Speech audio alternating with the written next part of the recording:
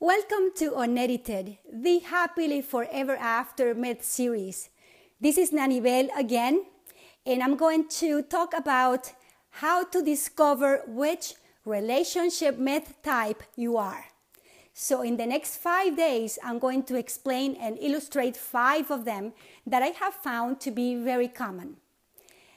Maybe you have not known that we grew up believing in myths and taboos. Most of us did.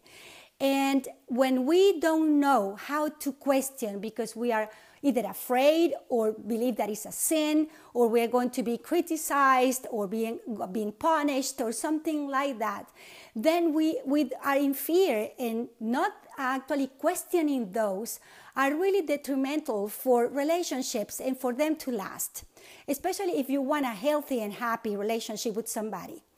So coming from a family where everything was pretty much taboo, it took me many years actually to figure out where were the answers that I was looking for that nobody could give me.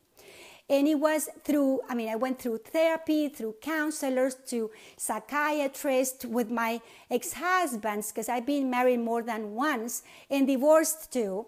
And going through that pain just to have another reason to come back home one more day, or one more month, or another more year, to end up divorced and heartbroken anyway. So guess what? I found the answers. It took me a long time to look it up online, to do a lot of inner work, to do interviews and surveys, and actually talking with people that I know and people that I don't know, to figure out where were those answers that everybody believed they know that actually are not the real ones. So knowing these myths that I call the relationship myth types, when you know which type you are, you will be able to start resolving your relationship story so that you can heal, become whole again, start a brand new relationship with yourself, and then be able to attract healthy and happy relationship with other people whenever you want one, if you want one. So stay tuned, because tomorrow I'm going to speak about the myth number 1, which is the Cinderella story, which actually I call it a hoax, and I will explain that tomorrow.